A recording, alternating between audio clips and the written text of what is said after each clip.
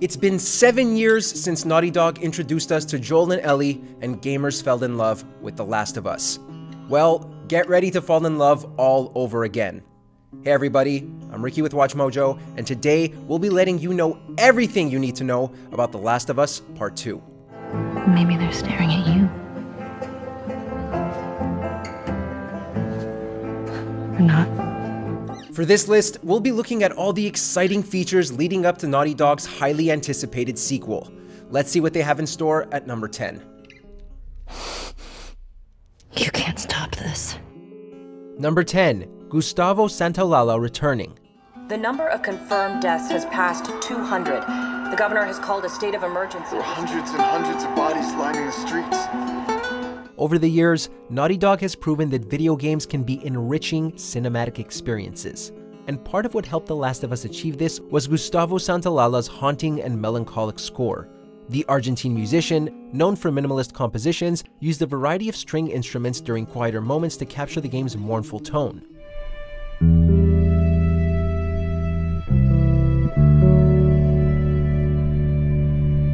But he also used heavy percussion to convey the dangers of this post-apocalyptic landscape. And it worked wonders, even earning an Excellence in Musical Score award at South by Southwest. Santaolalla is no stranger to accolades, however, as he also took home Oscars for his work on Brokeback Mountain and Babel. And if he weren't returning, it would feel like an essential piece was missing.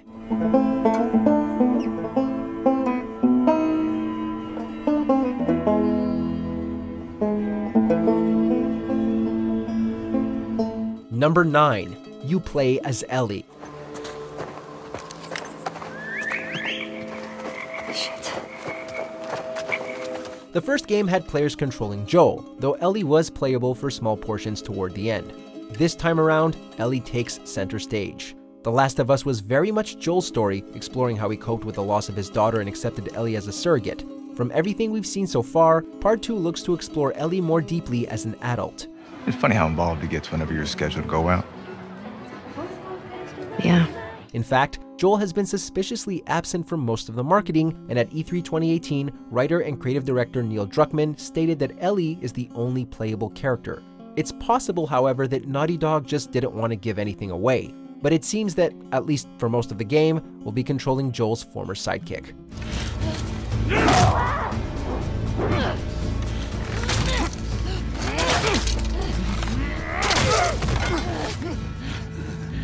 Number 8. A new setting. You all know the drill. Run your routes. Mark your logbooks. Part 2 will take place 5 years after the end of the first game, and we'll see parts of the US we didn't see before. The Last of Us had Joel and Ellie trekking across the country looking for Safe Harbor and the Fireflies.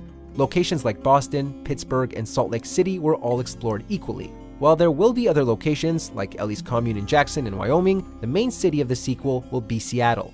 This road of revenge, she finds herself in Seattle, pitted against this group that controls the city. Naughty Dog's meticulous eye for detail should show how this area was impacted by the outbreak and how survivors have adapted. Some may have formed a positive community, others, like the violently militaristic Washington Liberation Front, not so much. They're kind of a little bit like a militia that has taken over the town, and they have a very zero tolerance. Number 7. No multiplayer. Burn, straggler.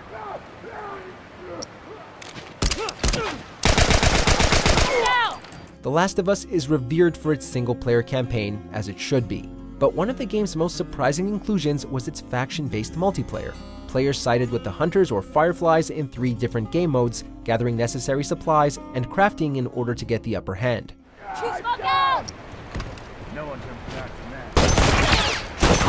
It was surprisingly good, which is why many have been disappointed to learn that Part 2 will be single-player only. According to co-director Anthony Newman, the game became so big that they had to solely focus on the story mode. It isn't all bad though. Some form of online multiplayer will come later, there's just no telling when that will be.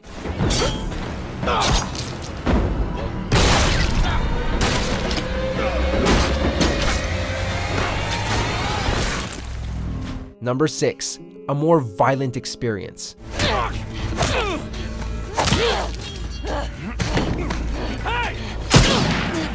The first game was already plenty violent, with heaps of grisly carnage and explosive peril waiting around every corner. But from what we've seen so far, Part 2 looks to make players even more uncomfortable.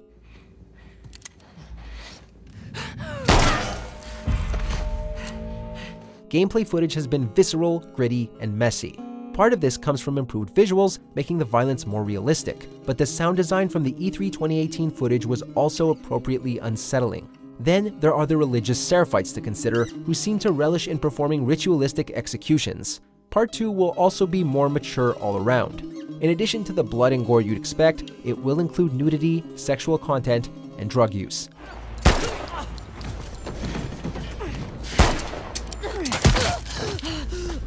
Number 5. New gameplay elements.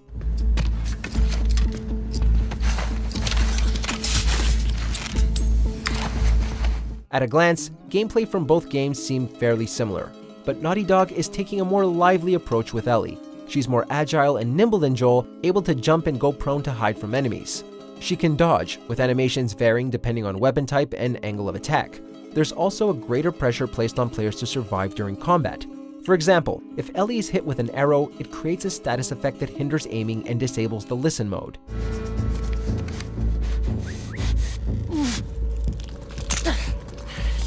Only getting to safety and removing it will make the effect go away.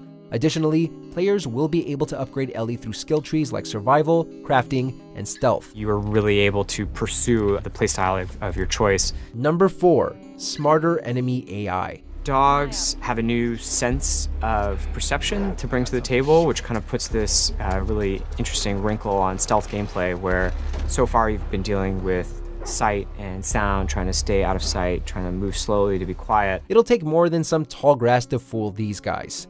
Naughty Dog have seemingly worked very hard to ensure that the enemies of Part 2 feel incredibly human, meaning they'll team up and use deductive reasoning in order to find your hiding places.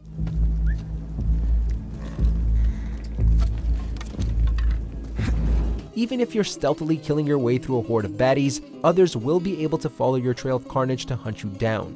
And some will even bring hunting dogs along to sniff you out. Each confrontation requires strategic thinking. On top of that, each enemy has also been given a name their friends will cry out once they find their body. It lends each situation more emotional weight, making you question your actions all the more. To make a fully realized world, to really honor the impact of this violence, you have to honor every person in it. Nobody's a hero here. Number 3. Hallie Gross co-writing. We really wanted to wait until we had something awesome and new and exciting to talk about because we've been so mysterious. While Neil Druckmann wrote The Last of Us on his own, he's got some help for the sequel. Hallie Gross, an accomplished TV writer, joined as co-writer and narrative lead in 2016. Gross is best known for her works on Westworld and Too Old to Die Young. Patrolling the outskirts of Jackson, looking for infected to clear out to keep the area safe. While Gross hasn't written for a video game before, she seems deeply in tune with exploring how vicious experiences will impact Ellie's growth. She wants to challenge players by having Ellie deal with as of yet unknown trauma, but it's also crucial to challenge Ellie as a character, having grown up in such an awful world. I'm gonna find, and I'm gonna kill every last one of them. Number 2. An unclear story.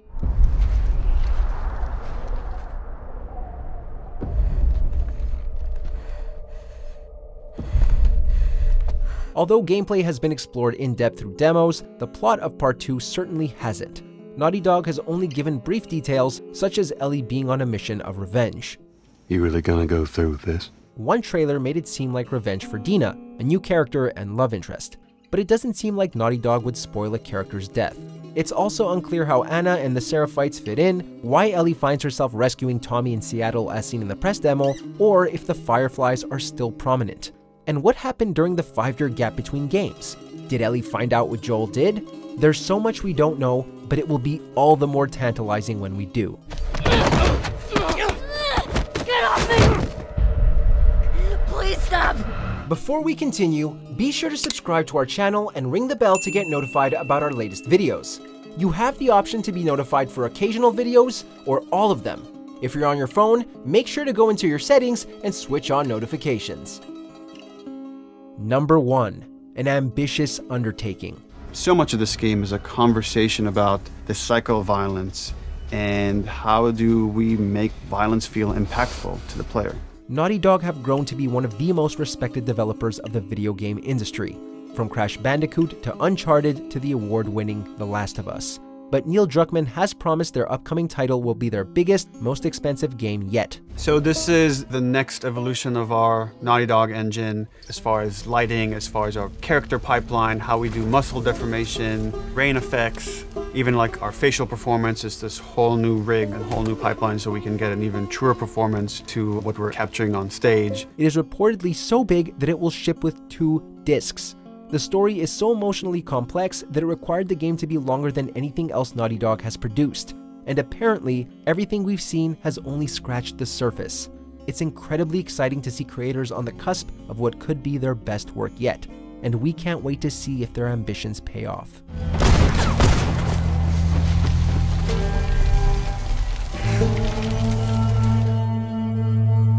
From what's been revealed so far, it seems like Naughty Dog have really outdone themselves with this sequel, but that's to be expected from one of the best developers in all of gaming. Friends, thank you so much for stopping by. Please drop a comment letting me know which one of these features you're most excited for, and I'll see you next time.